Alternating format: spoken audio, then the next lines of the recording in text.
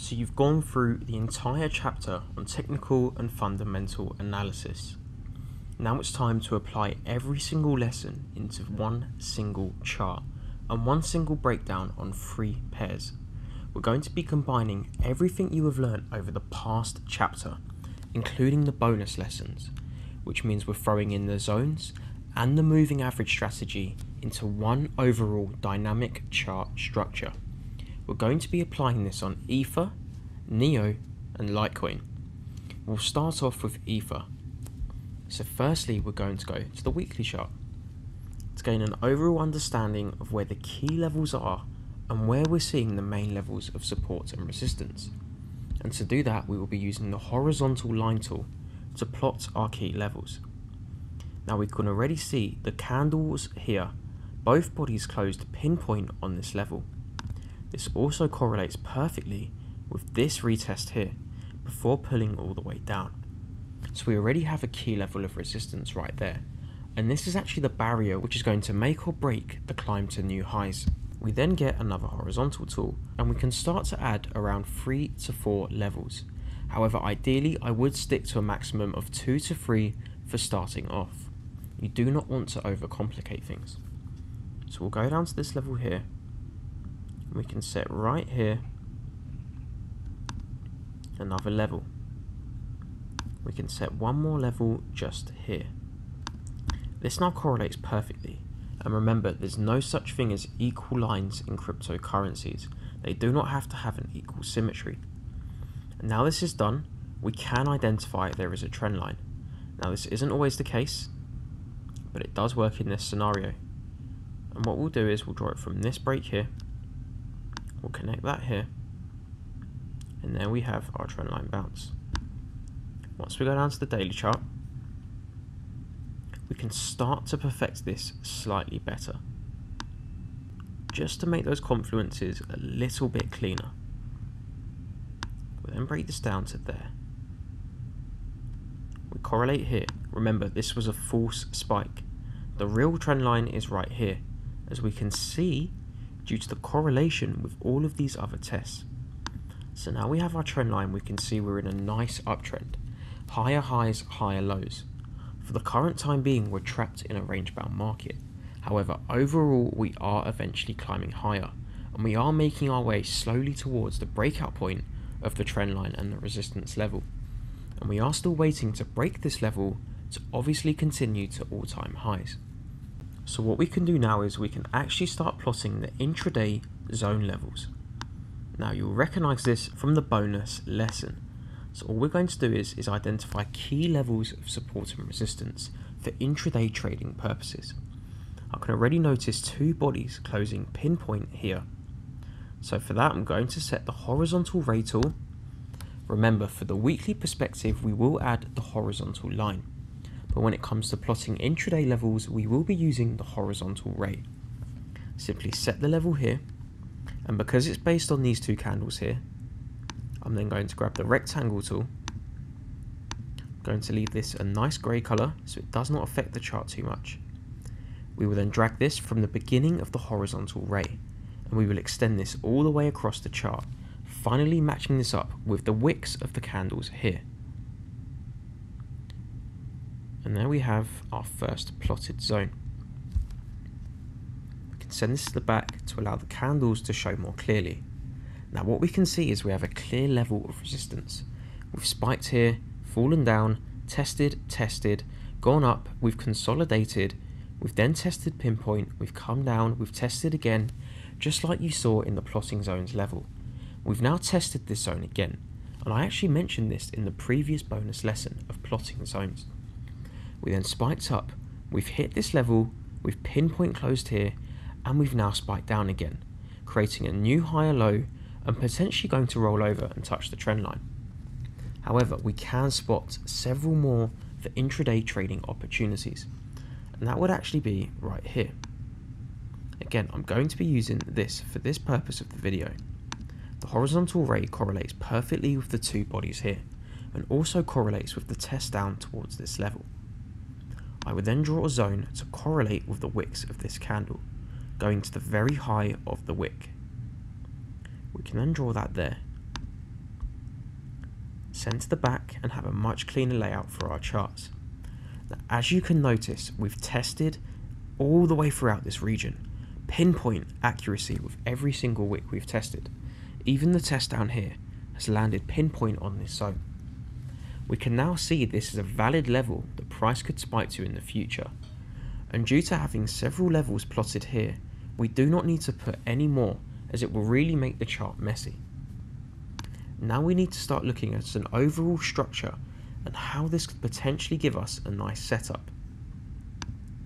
So for this, we will turn all the MAs to visible. We have the 8 and the 18 EMAs and the 200 EMA. As we saw in the previous lesson, price has tested this 200 EMA to absolute accuracy, and it has been acting as a support level for a long period of time. So when we zoom out, we can expect a previous manipulated spike to take place. Now, should price be manipulated downwards, we can expect it to correlate with the 200 EMA once again.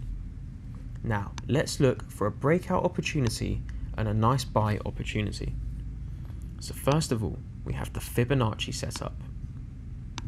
Remember, the Fibonacci should always be on the weekly and daily. For this example, we'll start off with wick to wick, and then we can adjust from there onwards. So as we can see, this correlates well with the support level. The 78.6 also correlates approximately with another support level. However, this does not fit with our current trading pattern, so this means this level is not valid unless we continue to break lower, which is very possible. However, we have already set the support level there, so this does not matter too much, and we need to focus more on the intraday and the current present trading levels. So we can drag this up to the body of the candle. We can drag this lower, and again we see this does not correlate with anywhere. So what we do is we drag this back up to the wick. We now have a more valid level which correlates with previous supports here. However, I'm not satisfied with waiting for this to be tested. So what we're going to do is going to drag this up to the next level. We can then drag this down to the body of the candle. And just like that, the next leg has perfectly correlated with the support level here. Now, unlike Forex and stocks, where a simple wick to wick would cause an immediate retest level, this does not work in cryptocurrencies, and it is never based from the low to the high. It can actually be intraday swings within the A to B pattern, from the A to the B, that actually are the real valid levels. And as we can see, a perfect test of this support level here does show this is in fact the valid 61.8. And when we look from here, we can see we've tested this level twice since making the A and B formation. So the C extension has also been fulfilled. So we can now start looking towards the Fibonacci extensions for our next targets. Now what we would do in this situation is you can either draw a horizontal line here in line with the Fibonacci extensions. You could also draw the horizontal ray and again replicate the same method, which would be this with the horizontal and rectangle tool. Again, we have a nice zone. This correlates well. It matches the chart pattern. However, I do not want to do this for the time being. I actually want to do the same thing, get the rectangle tool and draw a zone to match where the Fibonacci extension is. So the Fibonacci extension is in the middle of the rectangle. I would then apply this to the nearest valid wick, and also apply this to the lowest of the wick, which is these two wicks here. This for me is a more valid level of potential resistance for when we spike up to the next leg. I always set my targets in green, just to differentiate from the lower support and resistance levels down here. Again, center the back and make your chart look slightly cleaner. Now from this point onwards, we can remove the Fibonacci tool and keep our chart looking slightly cleaner than usual. Now what we need to look for is we've tested from the Fibonacci, we've pulled back from resistance, however we've created a higher low, 1, 2, 3. The MAs have in fact crossed over to the upside once again. So we can look at this, and from a logical level we can see that price will potentially close back within the red EMA here. So the 18 EMA is looking very likely to actually hold as support. We have spiked lower, however we have not broken this region here. We can represent this with a rectangle just for the video purpose. We have not broken this zone. We've tested up once again. This means buy orders are accumulating in this area, and I can now look at this with a clear eye view and understand even a spike down to here does not mean we are reversing. It simply means we're going to be reversing back to the upside once a manipulation has happened. So I can remove this as I do not need it. I already know in my head this level is a represented support level. Now if you like, you can go to the 4-hour chart just to get a bit of an understanding on what is going on. Now as you can see, the 200 EMA has been holding as resistance for an extended period of time. Now all this tells me is after loads of false breaks, we've finally broken above. We've hit the next region of resistance, we've pulled back down, and just like we've falsely broken out here, we've falsely broken out to the downside. The same way this has gone up, tested this zone several times and broken back lower. This is almost 90% the chance of what is going to happen, but now in the opposite direction. Momentum this strong through key resistance levels usually means the upside break is preparing itself for the next bull run. So I can switch back to the daily, and if I use the buy tool, which I would never actually use for cryptocurrencies, but for the purpose of this video here, we can get the long position. Remember, we do not use stop losses with cryptocurrencies as we do not margin trade. If you do, then you can use this tool to plot your take profit and stop loss levels. For this example, we'll leave this flat as we do not have a stop loss. This line here would be our buy entry. We can now set up first target profit here.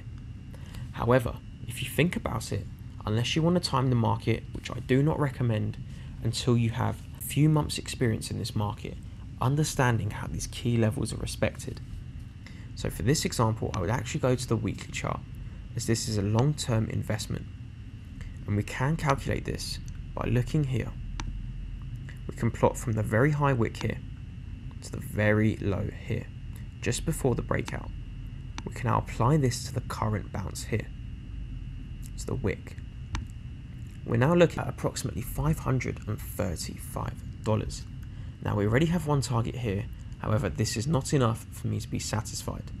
I'm in this for the long term and I'm in no rush to get instant profits here.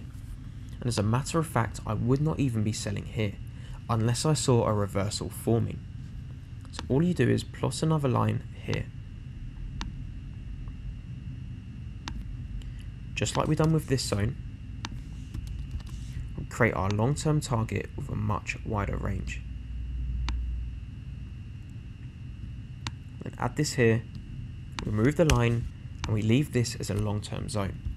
We now have the weekly chart prepped, we have our position prepped, we've now entered, we've gone long, and we've bought however many ether we can afford to buy. We now see this rising already. The retest is already happening, guys. We can remove this as we no longer need this.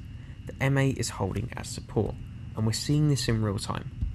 We combine this with our support level, which has failed to break once again. We're now above the support level, we've tested, the MAs are holding as support, we're bouncing on the trend line, which potentially will be happening very shortly. A break of this level should cause another loop here, and then we explode to the upside.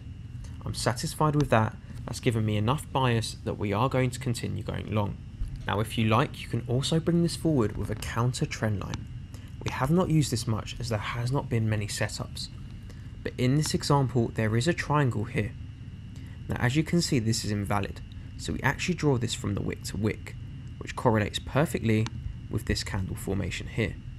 So we can also add this to the analysis. So we have 1, 2, 3. We've rejected this level. A potential break now of this zone could be the catalyst that sends us higher. So what you can expect is actually consolidation now you've bought here, where price tests again and again and again until it's at breaking point and it can no longer bounce from triangle to triangle. We then explode from the triangle formation, and this could be the final driver. So it's all about putting all of these scenarios and all of the odds in your favour. And once that's done, guys, start removing levels. You do not need to overcomplicate things. In fact, I'd even remove this. I'm content and happy with my analysis. I know what's going to happen. The lower downside spike level is crucial as we're going long. When you're buying these for the long term and going long, you always need to have downside spike levels in mind.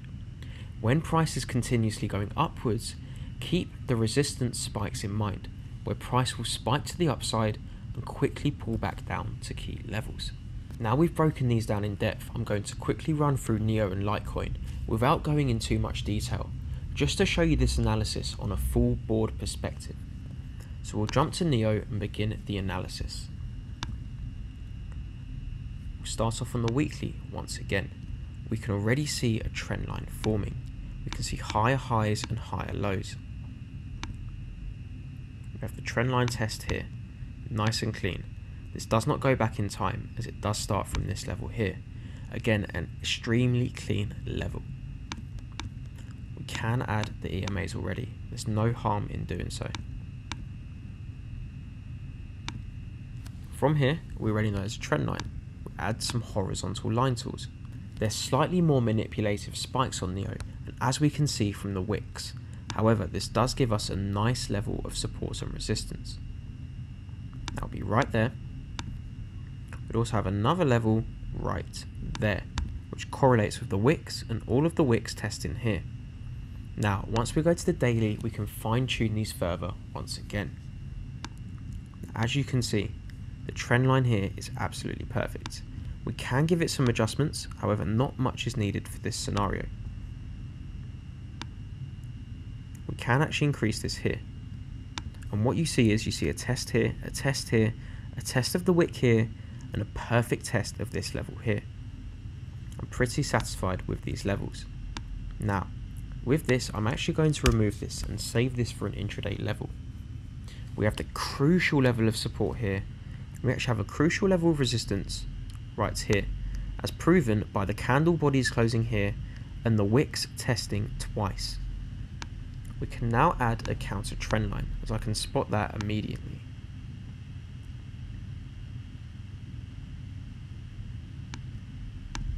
We have 1, 2, 3 wick tests. We've bounced from this level. We're starting to replicate what looks like the Ethereum chart. Just to perfect this slightly, I'll pull this up. Then draw that like that. In fact, we can draw this like that. It's all about perfection, guys. Do not be afraid to fiddle around and get those levels absolutely perfect. We can see the MA crossover. We've broken to the upside. The 18 EMA once again is holding as support. We've rejected a major support level. This is almost identical to the Ethereum chart. And just for some quick intraday purposes, I can draw another zone right here. Price is failing to break these levels.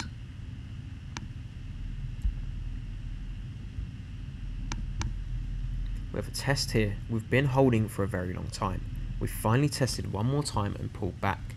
However, we can expect another test of this level, another bounce and another breakthrough. Once we've broken $38.46, the upside is unlimited. And just like Bitcoin Cash, which many of you have seen, once we broke $616, the price absolutely soared to over $1,000 in one day. So what we'll do now is we'll start plotting the horizontal ray tool. We can already see a key level right here. By doing that, I'll plot it on this candle here. The two bodies closed with pinpoint accuracy. However, there's multiple ways to do this. I'm happy with this level, but I'm also very happy with this level here. So what I'll do is I'll stick to this level for the time being. I'll draw the wick just here. Center the back, clean up the chart, and start looking at this on a perspective that not many can actually do. We've spiked down, we've spiked up, we've falsely broken from this level here. We've now come down again. So what we can see is we now have a key level of resistance for the intraday side, a key level of support for the intraday side, and we have our major levels on both sides, should we break out of either of these ranges. What I'll do from here is zoom out slightly. I can see a Fibonacci setup, and that would be from here. We've come up, we've tested, and just like that, the wick to wick has absolute accuracy.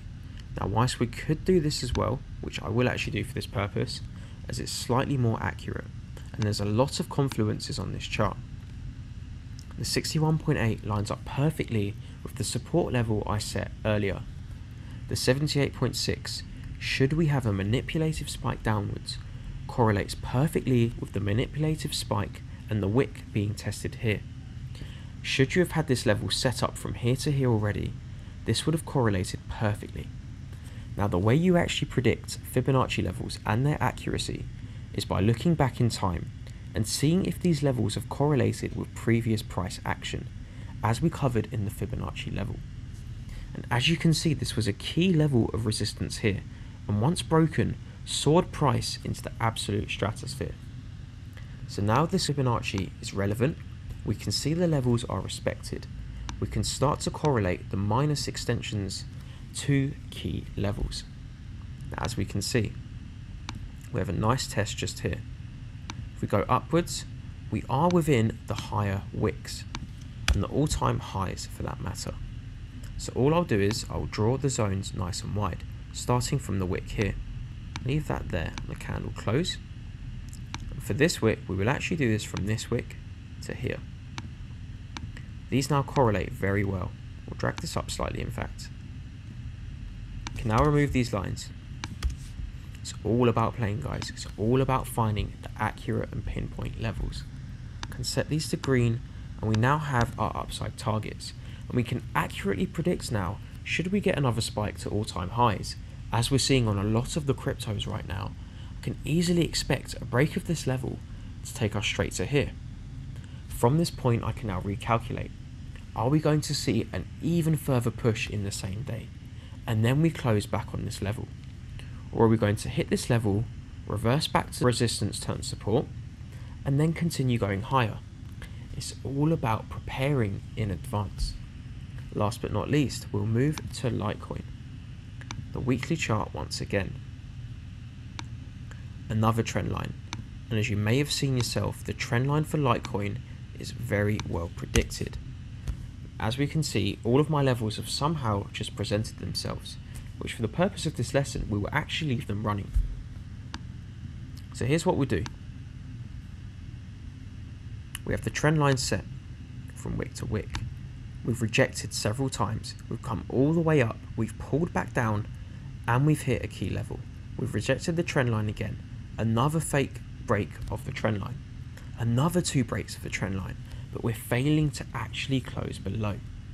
My weekly levels, I set them here, as we have a strong barrier of resistance, which once was broken, sent us to the absolute moon. We came back down. We tested this level again. I'm satisfied with this as a key level of support and resistance. We've had another wick spike here. Moving forward, this is actually closed a bit lower. We can see the test here, the candle closing here, the candle closing there, another candle closing there. Just here, we have the candle closing here, perfectly correlating with the candle closing there.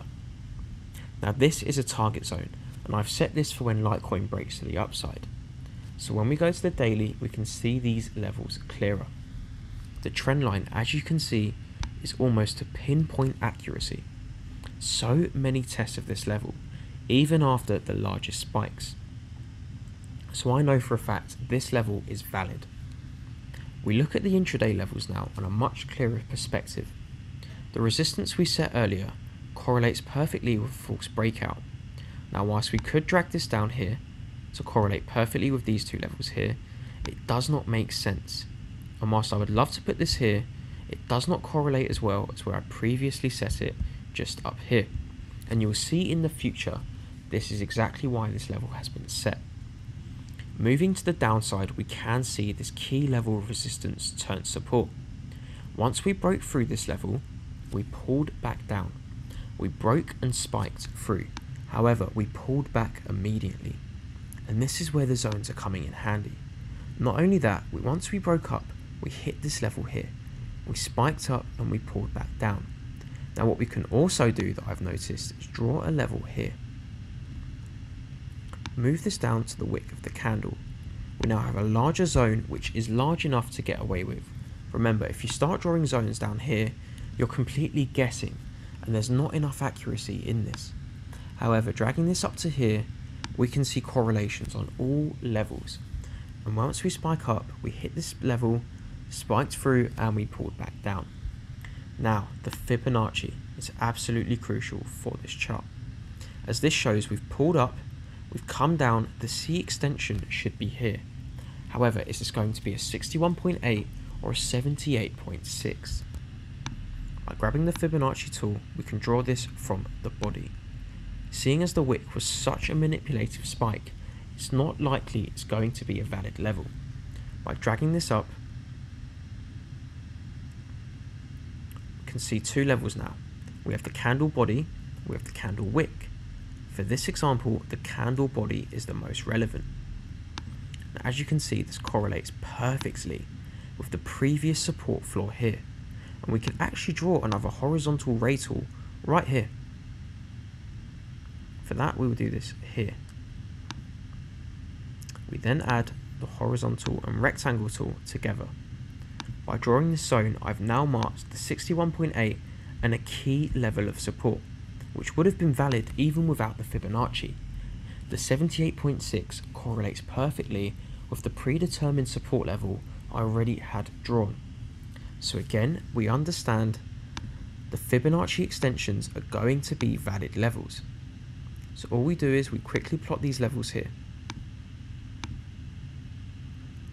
This level correlates perfectly with the wick here. I now remove these tools. I grab my horizontal tool and draw a nice zone here. I then draw another zone just here, right in between this level. I remove these. I actually want to remove this level just for the sake of keeping the chart clean and also removing this level here. What we have now is two target zones. Once again, a breakout to the upside could take us easily to this level here. We will then potentially pull back, test the trend line once again, or we spike up, we pull back to this support level here, and we break even higher to 77.50. We pull back to the support level, we then exceed to 82.41. Now guys, that is essentially all there is to this strategy and overall understanding cryptocurrency charts. Once you start placing all the odds in your favor, your key levels should be as accurate as possible.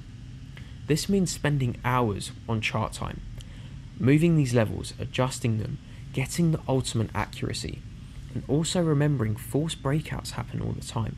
So do not try and look for 100 correlations of these levels. As you can see here, if I draw this to the absolute wick, there are levels respected here, however it does not correlate with the current price action. By simply drawing this down, back to this level here, we see a much more valid level, where the wicks go through, but the candle bodies are closing on this level. Now it's much more important to see candle bodies closing on a level than wicks spiking through.